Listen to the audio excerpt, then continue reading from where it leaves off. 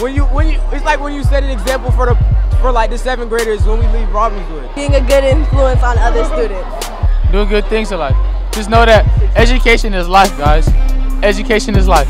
And knowing where you want to be in life and knowing where you want to go. It's not where you come from, it's where you're going, guys. You know, keep it up, guys. Keep it up. From 6th grade it up, you gotta try hard and like get through middle school. So we just leave it on mark from 6th grade and just doing our best.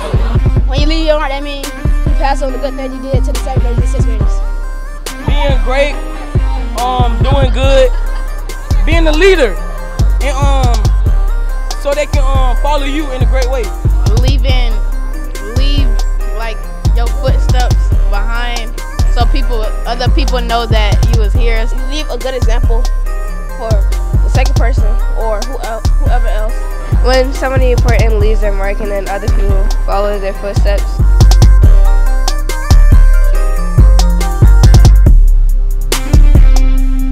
What teacher left an impact on you this school year? I'm gonna say Mr. Rainey, because he the one that kept me together with my work and stuff. And he other teachers, they let you fail and stuff, but he don't let you fail. He has other ways to get a good grade in his class. My 4th period teacher, Mr. Fountain, because when I don't do my work, he told me to do it. He want me to succeed in life.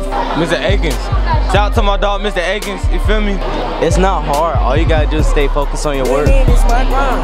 I do it all the time, even when I fall behind. I'ma get right to my grind. Told my teacher I'm gon' shine. I'm just waiting on my time. Don't let a hater stop you. They don't want to see you grind. Especially the people around that got good energy and they give me hope by having a better future. You guys are my babies. I love my babies. I love my babies. I like it when you act like you know. Shout out to all of my students, and I wish you all well in EOC that's coming up this week.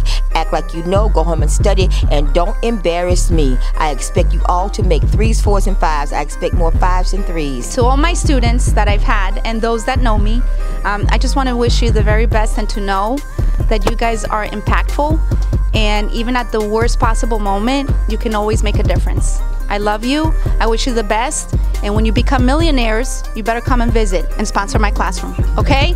Love you guys.